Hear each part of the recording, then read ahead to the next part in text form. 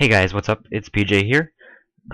Today, this is going to be the third video of the platformer series.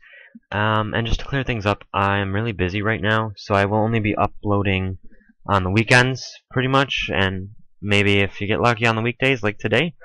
But yeah, so in the last two videos, we created ourselves a window and the game panel class, which handles all of our game loop and drawing and stuff.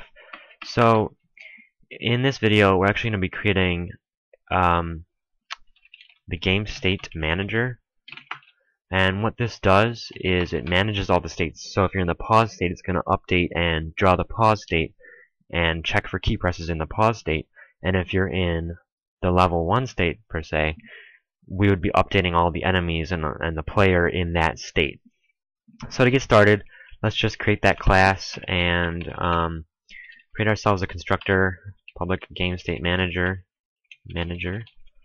and we're going to need 4 different methods. Public void tick, public void draw, and that's going to take in a graphics object. Public void key pressed, and these are actually going to take in integers. You'll see why in a little bit. And key released int k.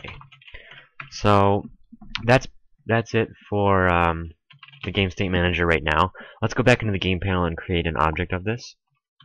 So private game state manager GSM. Alright, so in here let's initialize that. GSM equals new game state manager. Alright, so basically what we're going to do is we're going to call these methods that are in the game state manager in the game panel class. So it'll select inside the game state manager, it'll select which state is going right now, and then it'll call the methods inside those states for that.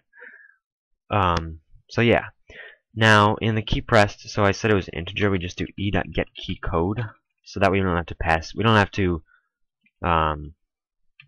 use key events. It's just a little bit easier. E.getKeyCode. Now we aren't going to use the key typed method because that's not really useful to us right now. Oh, and also in the paint component, we're just going to do g.clear rect 0 with height. So basically it'll clear the whole screen before drawing the next layer. So yeah, that's it for the game panel. We pretty much won't have to even change this throughout the rest of the series, I don't think. So we're actually going to create another class, and we're going to call this game state. Now this game state class is going to be an abstract class. So basically what that means is we cannot create an instance of this class. We can only create instances of classes that inherit from this game state class.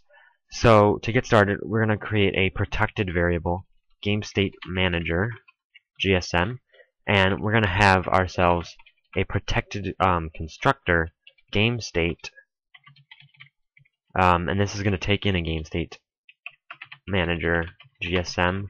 And what it's going to do is it's going to say this.gsm equals GSM. And then in here we're going to have a bunch of methods. Public abstract void init. Now in here we're actually going to call init a public abstract void tick. So all of these methods right here are going to be required, not necessarily used in every single state, but required in every single state, so we can use them if we need to. Now if we want to later, we can always add in mouse listeners as well, and we'll have to change that in every single one. But we won't do that right now. I don't think we're going to need that, actually. So yeah, that's it for the game state manager. and the game state class. Now in the game state manager, we're just going to create ourselves a private stack of game state, and we will just call this states. Now in the constructor, basically, we're going to initialize this. So a stack of game states. Okay. What? Equals new stack. My bad. New stack. Alright, so what we're going to do is we're going to do states.peak.tick. So basically, it's going to look at the top of the stack. So whatever state we pushed onto the stack, the latest, like the last one we pushed onto the stack, and it's going to update that. So if we push on a pause state, it's going to be updating that, and we can just pop it off and go back to the other state. It's really handy. You'll see how that works later on once we start actually getting into the game itself. Key pressed K, and one more, key released.